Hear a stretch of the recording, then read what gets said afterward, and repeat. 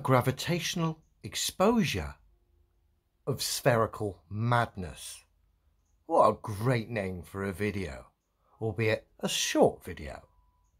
Just going to talk about gravity today, based on something that came up in my feed this morning, pushed by YouTube. Now, when I discuss gravity, I simply mean the direction in which things fall. To deny that would be insane, okay? So I do not deny gravity, okay? In fact, I love gravity. If you wanted me to explain what's going on there, I couldn't do that. No one can. You'd have to fully explore the realm, the mechanism which we find ourselves, to have a better understanding of the cause, effect, or whatever is going on regarding gravity. But in the meantime, I stand by demonstrable science, which most of you know, and gravity is part of that. It's part of our reality. But where people go wrong is they deny it. And what you're doing there, because you've got to remember, you're dealing with the general public here that aren't in the fittest shape of mind mentally. Discernment is not the order of the day. So to deny gravity, which we can all observe there is a directional vector, so to deny it to people who are new to this subject really isn't doing yourself any favours or the subject any favours.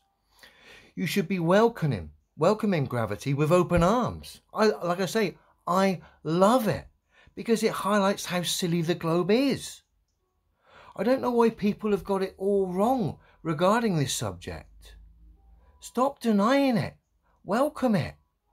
It proves the globe's ridiculous. It's their one crutch they cling on to. Yet when you highlight a couple of practical references, it highlights how silly the globe is using gravity. And this is what came up in my feed. Gravity. Flirfs can't touch this. I'm not a flirf. I'm a demonstrable realist, which just makes life easy for myself, because I can't be refuted. And of course, the things I stand by, gravity as well, prove the globe scientifically impossible, because gravity can be overcome by a gentle breeze.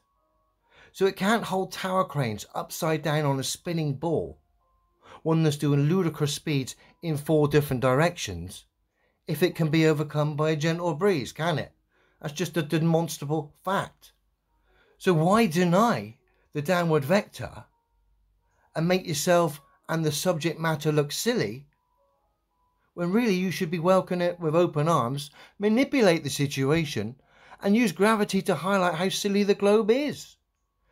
I've noticed since I've been using this angle, people keep denying the fact that I'm welcoming gravity with open arms, trying to misrepresent me, saying I'm denying it. I'm a tower crane operator. Of course I don't deny the downward vector. I wouldn't have a job without it.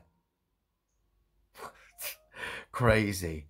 As time goes on, more and more people expose themselves, whether it be their dishonesty or their lack of education or logic or whatever. It's crazy to see.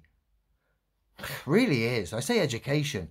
It seems like the educational system just turns people into fucking stale bits of bread. Crazy.